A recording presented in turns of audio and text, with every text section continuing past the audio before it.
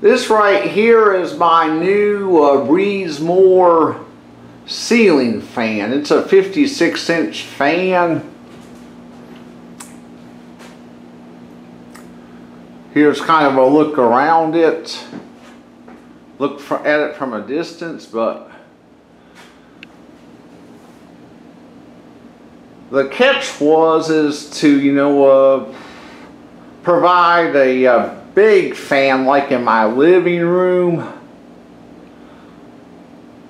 to, kind of even out, a nice breeze throughout my house. And I wanted a fan in my dining room similar to actually what's in my living room here, which this is a Harbor Breeze, but unfortunately this design of Harbor Breeze has been discontinued. I came across this fan on the Home Depot site, which is similar to what's in my living room.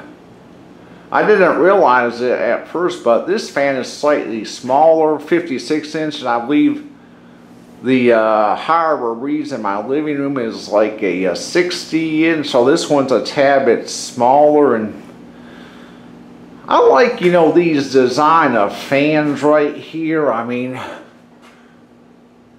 these screw connectors kind of remind me of enlarged rivets to something like, a vintage fan. Also, same goes for this fan as for my living room fan. Look here, you can see how the blades have a curve in them. Look at it from the angle, look at the curve in the blades, and this is one thing that, to me, helps in these fans, have, maybe a little bit, some more airflow than the other brands is, the curve in the blades, a regular, a portable fan. I replaced, I used this fan to replace the smaller one that was in my dining room. If you want to see what the smaller one that was here before, it's in my video I did several years back titled, all the ceiling fans to my house. And I just wanted, a bigger fan for more ample airflow, of this design, since, I mean, it's been hot out and creates a nice breeze throughout my house altogether, both fans combined.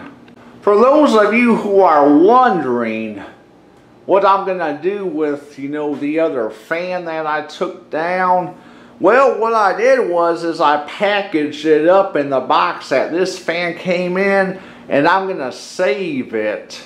That way, if one of the smaller fans in either the kitchen or either one of my bedrooms goes bad, then, I'll replace one of them fans with, the former fan from that was out here. Here's a remote for it. You got on and off button, a plus and negative switch, and a bar right there that illuminates as fan speed increases or decreases. And the higher you push up this fan speed, the further this will light up. But if you decrease the fan speed, the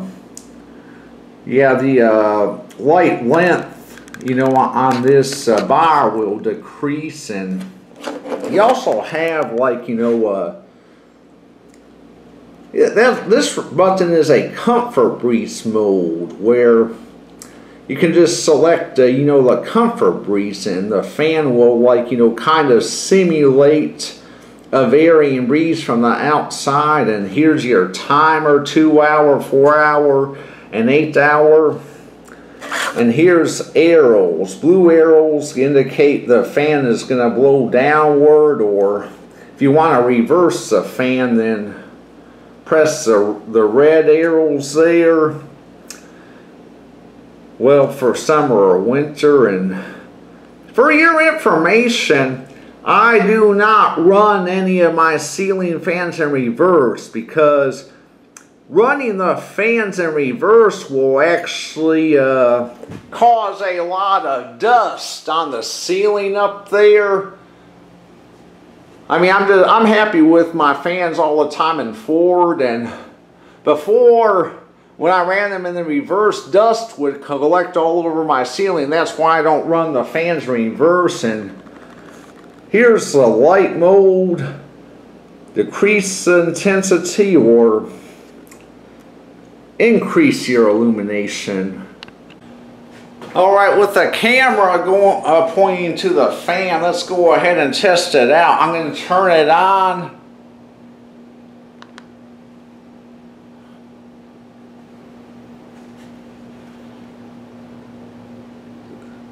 Alright, it's on.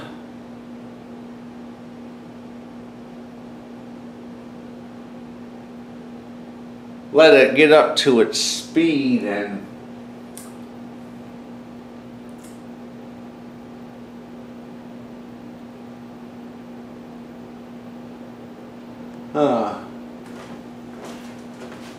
this thing really puts out quite the breeze. And I think the info online said it's rated at 6,400 CFM. I don't know how, accurate that is, but this is, a really good breeze right here. Now, go ahead and, well, decrease the speed. You can see the bar as you well, when the speed's all the way up, the bar is fully lit. But go ahead and see how it shortens up.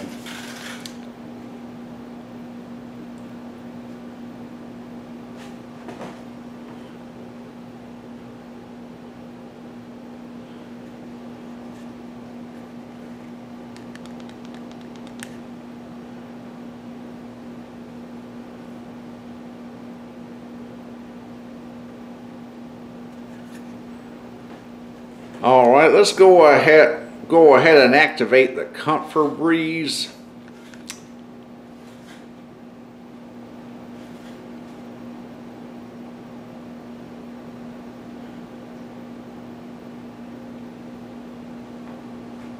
Alright, that mode is gonna, well, alternate its speed for, well, the breeze like cooling, I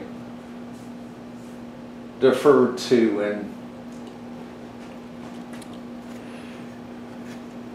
go ahead and push that again.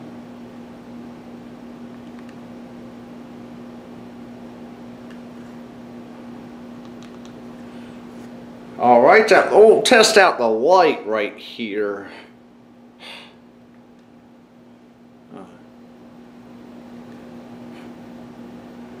Alright, now,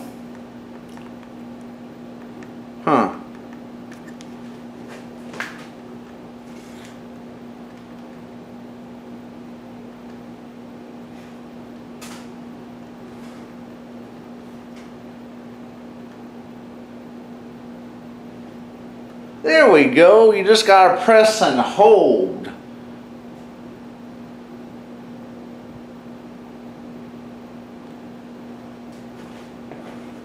Happy 4th, y'all.